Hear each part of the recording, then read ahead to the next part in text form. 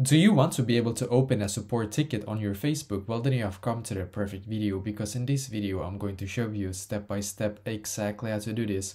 And the first step is going to be quite simple. We need to firstly go into our Facebook app, of course, and then you should be taken to this page right here. Now, to be able to open up a support ticket with the Facebook support, then what you're going to do is to firstly click where it says menu, and that is in the bottom right corner for me, but for you it might be in the top right corner instead, just so you know. So just click on the three lines, and now it's going to take you to this page right here. Now we're going to scroll down until we can see where it says help and support. So click on help and support. Now we're going to click on report a problem in here, and then once again click on report a problem.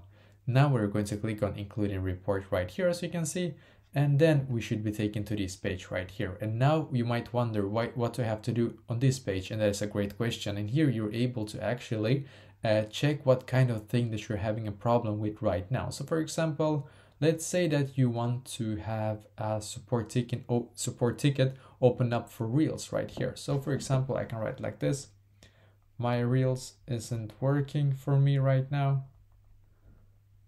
I need this to be fixed.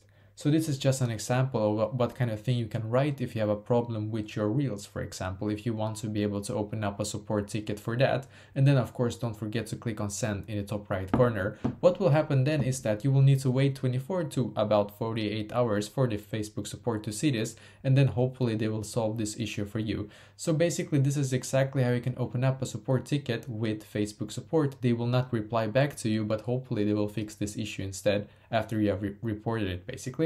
So let me know in the comments below, maybe if you have any questions, and I will try to answer to as many as I can. And also, I wish you the best day.